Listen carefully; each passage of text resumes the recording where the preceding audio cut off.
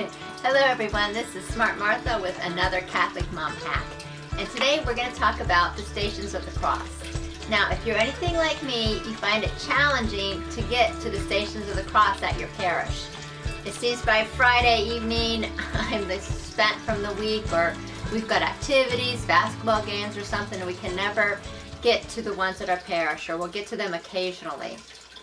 But I just want to demonstrate today that you can also have a very meaningful Stations of the Cross at home with your family. And it doesn't have to be long or extravagant or anything super fancy. Just a real simple but still very meaningful way that you can do it at home.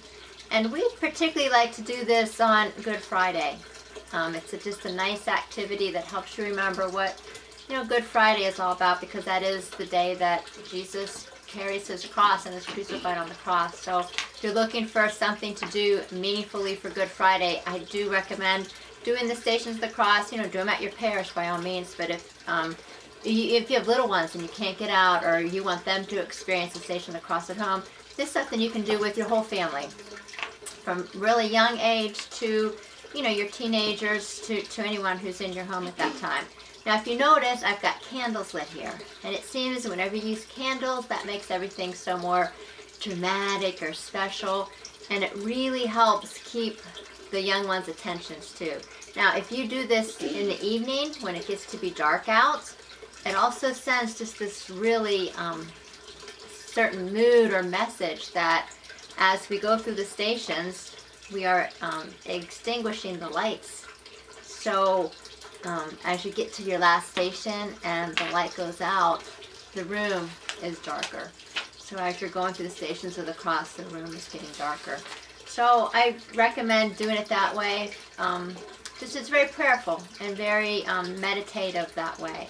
Now for kids, I like using the kids' Stations of the Cross books for kids.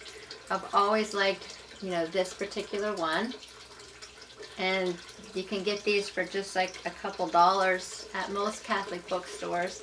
The one by Father Lavasic, and they're the St. Joseph picture books, and there's a whole series of books, but I think I like their Stations of the Cross.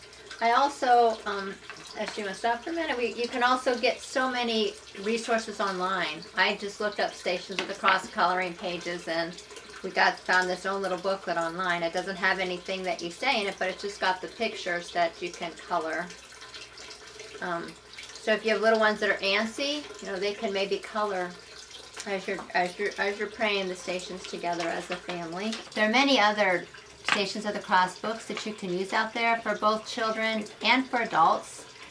Some have beautiful artwork in them. Some have more realistic pictures.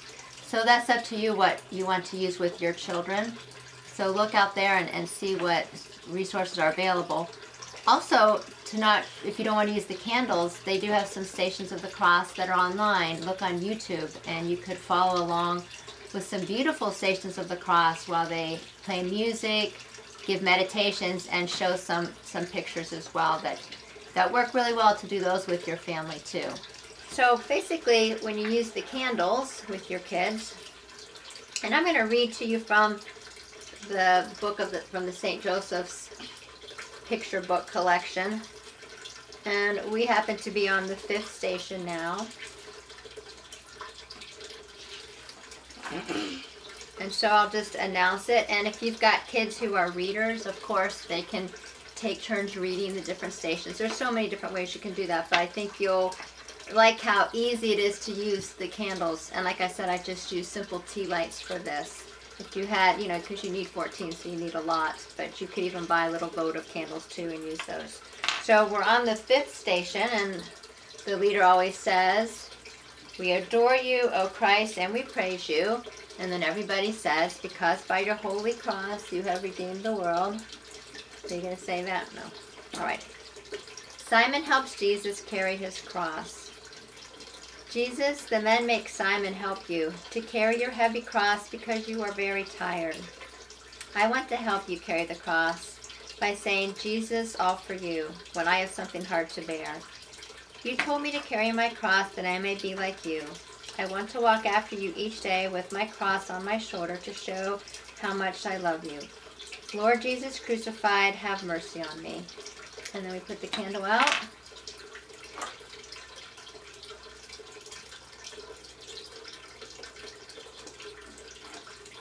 That's good. And then we are ready for the sixth station. So that's how we do the Stations of the Cross when we do it with our family. But you don't have to do it just during Lent. You don't have to do it on Fridays. You can do the Stations of the Cross anytime that you like. They're a beautiful devotion to help us, you know, go into the Passion of Christ and really meditate on what Christ has done for us. And a good way for the family to reflect on that and to be truly thankful for Jesus coming and giving up his life to us in that way. So thank you for being with us.